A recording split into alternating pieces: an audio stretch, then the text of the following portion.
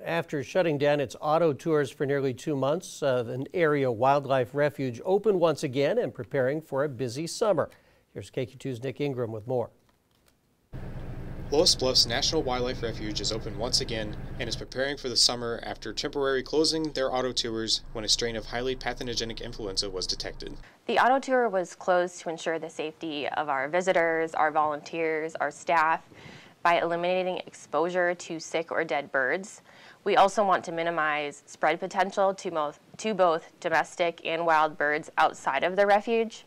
According to staff at the refuge, HPAI was detected in 3 snow geese on March 17th, which led to the auto tours being closed for nearly 2 months. We do estimate that between 2,000 and 4,000 snow geese have died on the refuge due to HPAI.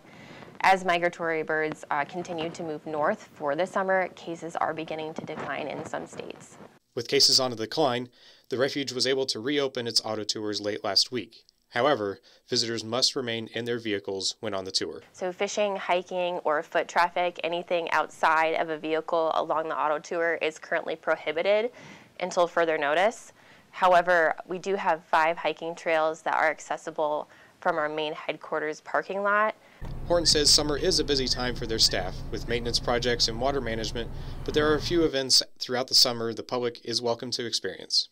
In addition, we also will be having a free fishing event on Saturday, June 11th, which is Free Fishing Weekend in Missouri.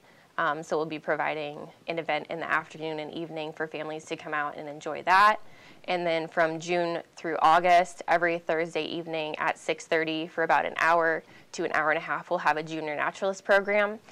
Reporting, Nick Ingram, KQ2 News.